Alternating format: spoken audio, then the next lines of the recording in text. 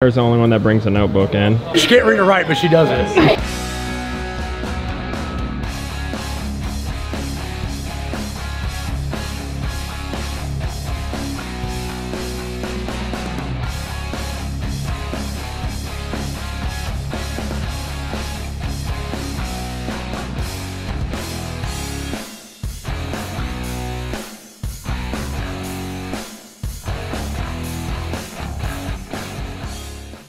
Hey guys, we're here at the gym at Ludus Magnus. We're getting ready to train our asses off. We're gonna squat really hard. This is one of the first big squats back from my motorcycle ride, so let's get to it and let's see what we got going on for today.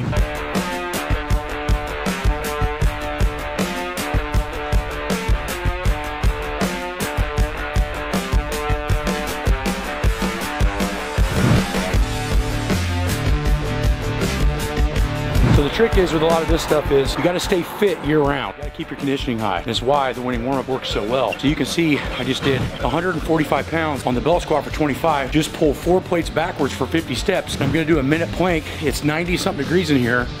I'm not sweating and I'm really not that tired. So if that's not you, get to work.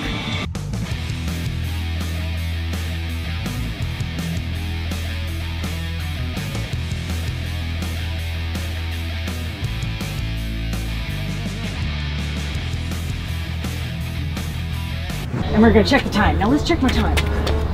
It says.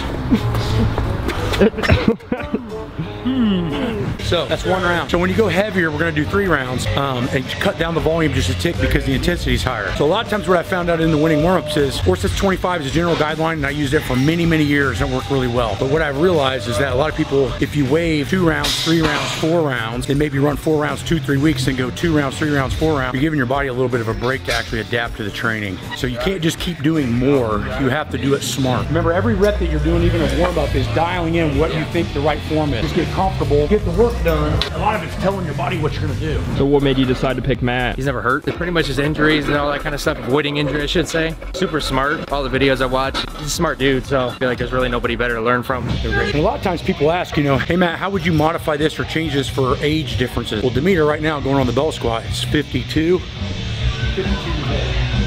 Roy down there is 55. Good looking too. I mean, yeah, that's true. Andy's kind of in the beginner stages of strength. This works for everything, but the only reason I'd say it doesn't need modified here is because they're standing around me the whole time. Like, just like you would get in online coaching, we're watching every set, dialing in everything. Brooke's getting ready to go. She's close to 40. She won World's Strongest Woman in 2017. So now she just trains just to kind of stay in shape. When you get older or your bench press is really strong, you have to warm up your shoulders to squat. So I'm gonna squat with this bamboo bar today, but you can see I'm getting my shoulders ready and prepped. Right now, I am not flexible enough to get under the bar. This would not be a good spot for me to squat. I need to be down here, but that's not comfortable right now. So while I'm waiting for the belt squat to open up, I'm loosening up my shoulders so everything's ready. We use Alro steel 1/4 inch. It's all USA made, super strong. We've had over 1,000 pounds on this and it won't even budge. Elevator grade bearings, it's just a monster. And so for a piece of equipment to invest in that's probably gonna outlast you and your kids and your kids' kids, this is the one to do. 2, 3, 4, 5, 6, 7, 8, 9. So with Chris Walker, he's coming in for an assessment. You guys can all do that. All you have to do is DM me or get a hold of the website and we can do this. So instead of assessing somebody's core with exercises like McGill 3 or whatever, put somebody under a bamboo bar and see how bad they shake. If they're not shaking and they're pretty stable like that, his core is not his fucking weakness. And it's way more specific to actual squatting movements and powerlifting and, in my opinion, sports. So you can go to a lot of these little assessment movements, but this son of a bitch will tell you everything. Foot pressure, ab tightness, which muscles you like to use, etc. I've been training with Matt for 12 years. When I first started here, I was a very different person from a conditioning standpoint. Had some illnesses, had some things going on, and Matt's the only one I've ever been able to train with that I didn't get injured from working out with. Sarah's the only one that brings a notebook in. She can't read or write, but she does it. I really can't write. I can't read anything. Mine would be diary of a weekend. It's mostly just pages of dick pics. Can I show you something? I'm like, but it's not me. And then I show him, like, I Google Matt on Instagram, like, follow him. Yeah. This is where I learned everything. But they're probably like so tired of hearing me. But I'm like, it's good information, people.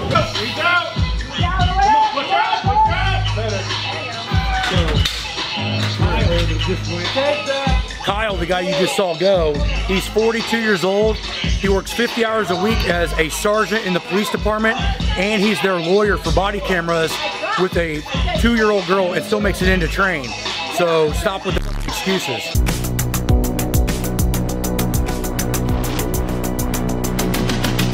Yeah, you'll see that the things we notice even in the very light sets are the exact same weaknesses we noticed in the squat. Everything kind of plays together, you know, so we're gonna notice those same weaknesses when he benches too. So right now he's all anterior, no posterior, so, but we're gonna let him keep going without coaching him too much because we wanna see where his natural weaknesses are. Talk to him a little bit about it, don't have him change anything, but that's definitely a big pointer to you.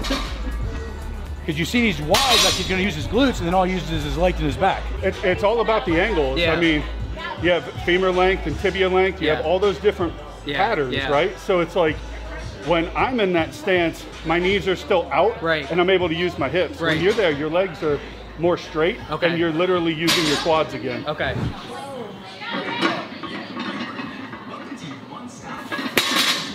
He's actually, when he goes to pull on it, his butt's coming up first. That means his legs are extending first, so his quads, whether they're stronger than his posterior chain or not, my guess is that they are, which is mirroring what we're seeing in the squat. His hips and his glutes aren't helping, and then it gets into the middle and the top, and they're not there to finish it out. So it's putting him in a bad position at the bottom, and it's causing him to have no power at the top. This is what's so important with these assessments, because we're not trying to fix the deadlift, we're trying to see what the deadlift's telling us, so when he goes home, he's using the right accessory exercises to build up his weaknesses. Your knees are out just like you're in a squat, right? So right now, you're like that at your starting point, and there's no leverage there. So right here, you want to be almost, I mean, it's very similar. It's like I drive a lot, so I'm sitting a lot, I guess, so that's probably got something literally be the way you sit in your car that's neurologically just shutting off that hamstring, but that's where all the gym time comes in. You got to turn it back on, you know? Occupational, people don't understand how much that affects us. So you've got to focus on all that stuff. It's not always an injury, it could just be life. Lately I've been living like I can't take a loss.